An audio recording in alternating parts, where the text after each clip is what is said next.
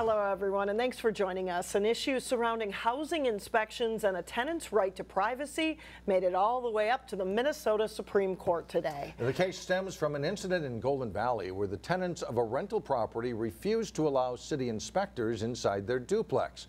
Delane Cleveland was in the courtroom today and joins us now with more. Delane? Mike and Alex, Golden Valley inspects rental properties every 3 years to make sure the house is safe for the renters and their neighbors. But 2 years ago, some tenants decided they didn't want the inspection because they didn't think it was necessary, and they were concerned about inspectors violating their privacy. The city then tried to get a warrant, but a judge denied the warrant and Golden Valley appealed, sending the issue to the state Supreme Court.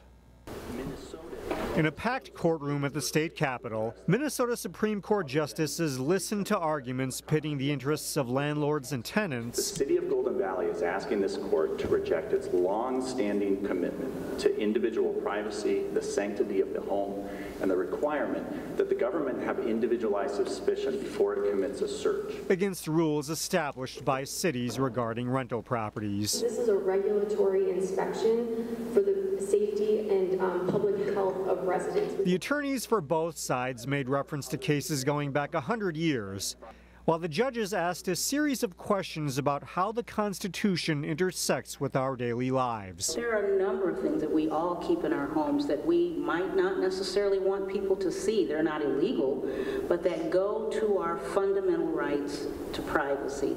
And it doesn't address that issue, it seems to me. The hearing itself lasted more than an hour, but the fact that it got to this point, according to attorney Anthony Sanders, is rare. This case is very rare because tenants generally are not able to find an attorney to try and appeal something like this.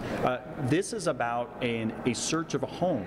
There's no damages. It's not like that the government is taking something out of the property, but it's still a very important right to not have your privacy violated. After the hearing, the Golden Valley property owners reiterated their beliefs about denying the inspection. The tenants felt comfortable with where they were living and felt responsible enough to make their own decision that they don't need the inspection.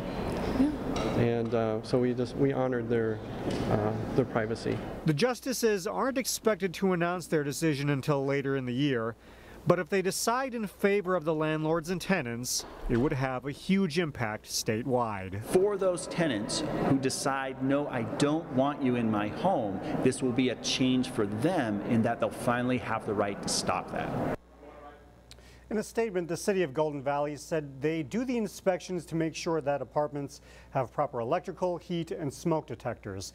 And they respect the renters' privacy by giving them advance notice of the inspection.